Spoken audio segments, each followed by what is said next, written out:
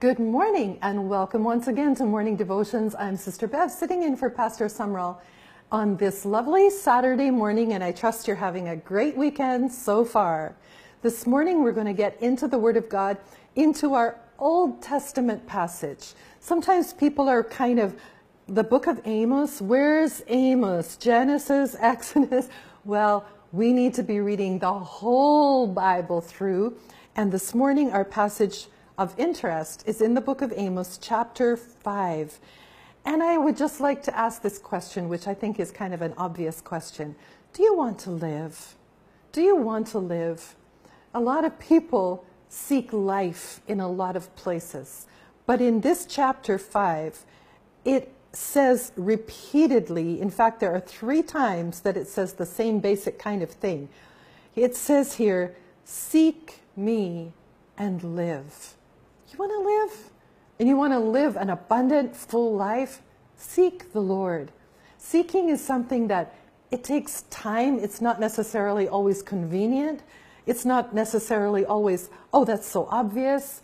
It takes effort on our part to read our Bible, to pray, to attend services. This is the weekend. Attend services in the house of God. Seek me and live, he said. Don't seek Bethel and Gilgal and Beersheba. These are places where altars had been set up, or they became shrines for the people. We say at the beginning of every service at COP, we don't worship worship. We don't worship fellowship. We worship Jesus. Seek Jesus and live. And again in the next verse it says, seek the Lord and live. And then later in the same chapter, in verse 14, it says, seek good, not evil, that you may live. The Bible has clear instructions for us of what we may do if we want to live.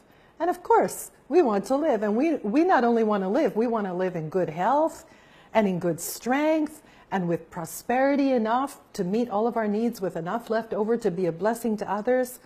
So what do we need to do? We need to seek the Lord and do good. Seek good. Look for the good. Don't look for bad things. Look for good things. Look for God in every situation. And this is the weekend. What can you do this weekend? Go to church. Come early to church. Sit there and read your Bible for a few minutes before the service starts. And when the worship comes, enter into the worship with all your heart and soul. Seek the Lord and live.